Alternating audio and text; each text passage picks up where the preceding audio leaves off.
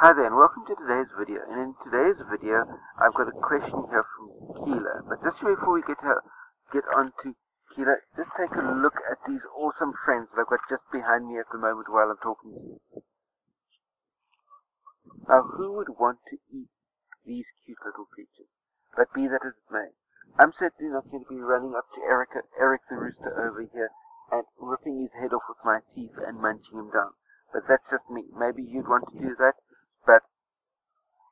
and that would be your personal preference. But to me, going up to Eric over there and ripping his head off and eating him raw wouldn't move my teeth at all. But you're welcome to post your comments about that down below as well. But anyway, let's get back to Keela's question. Keela's wanting to know about my thoughts about training at high altitude, 6,000 feet plus, for a 100-miler that's going to be at 1,000 feet of altitude. Well, Keela, if you've got the opportunity to do all your training at 6,000 feet and the ultra that you're going to be racing is at 1,000 feet, go for it, absolutely. I mean, it's a system that's worked for the Kenyans, and I don't see why it's a system that can't work for you as well. So that's my take on the matter. By all means, train at a high altitude.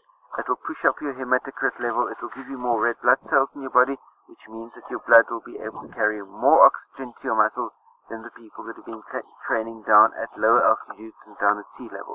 Which means that you'll have more red blood cells and carry more oxygen to your muscles, which will be a definite performance benefit for you. So by all means, if you have the opportunity to do all your training at 6,000 feet and race your 100-mile at 1,000, it will certainly stand you in a better stead than were you to be training at sea level. So that's my take on the matter.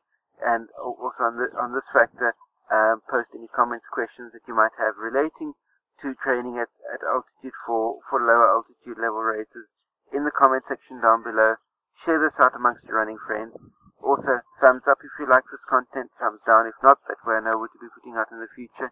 And last but by no means least, down at the bottom there is a big red subscribe button. Click that button, that way you can stay subscribed to my channel for all of the new content that comes out on a day-to-day, week-to-week basis.